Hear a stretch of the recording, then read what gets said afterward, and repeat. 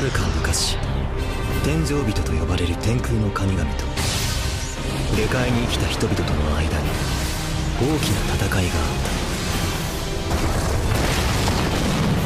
た。それはあらゆるものを生成する万能の力、akutoをめぐる戦いであった。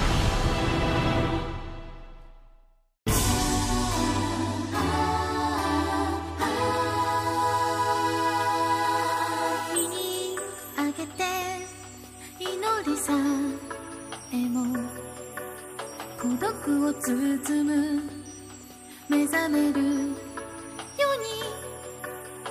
伝えたいこと、信じたいこと、二つの太陽、心を映す。その手を取ればきっと何かが変わるから、錆びた翼を捨ててゆこう。今風になる時も影も夢を追い越しながら光さす。深く青く強く胸に輝いたら広がるこの空に描いて。Share is the banner, love is the there is the banner, where did it fall?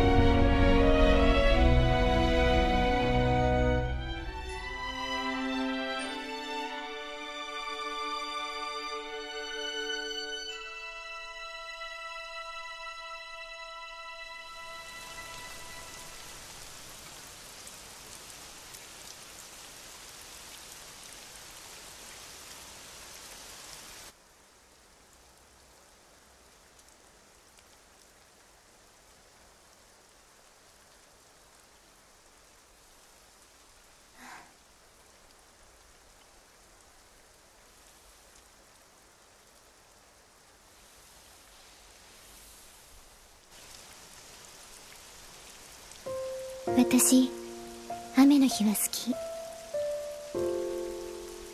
みんなと同じ空を見上げることができるから。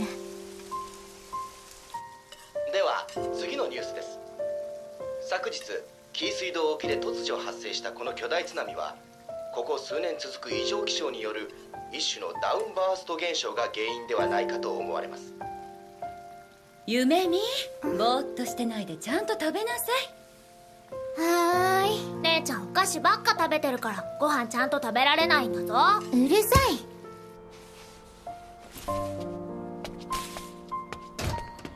行ってきまーす。あれ、ああ、雨止んじゃった。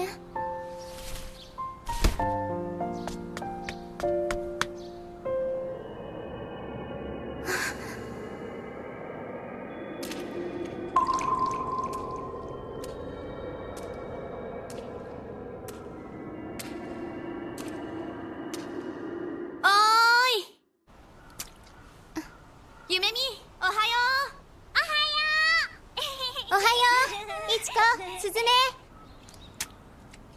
スズメ、もう小学生じゃないんだよ。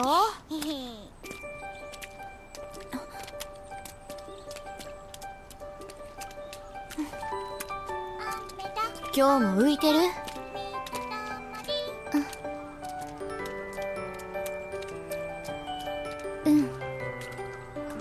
なんだろうね、夢見にしか見えないその浮島って。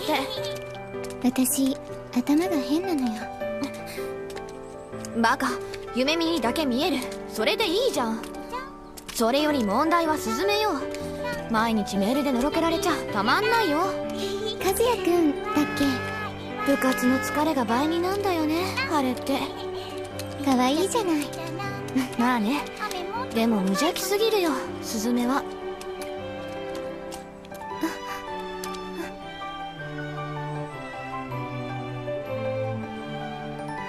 どうしたの？夢見。夢見？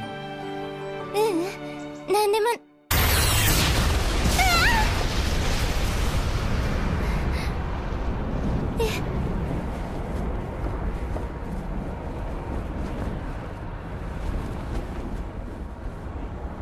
お前だ。見つけたぞ、運命の娘。時間がない。俺様に力を貸せ。これさ時空の壁か。おい、お前、俺様の声が聞こえるな。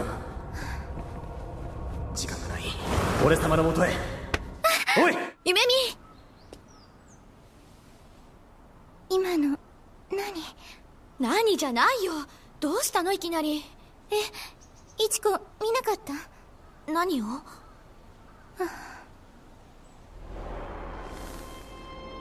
これが時空の壁。この俺様があの娘に触れることすらできなかった。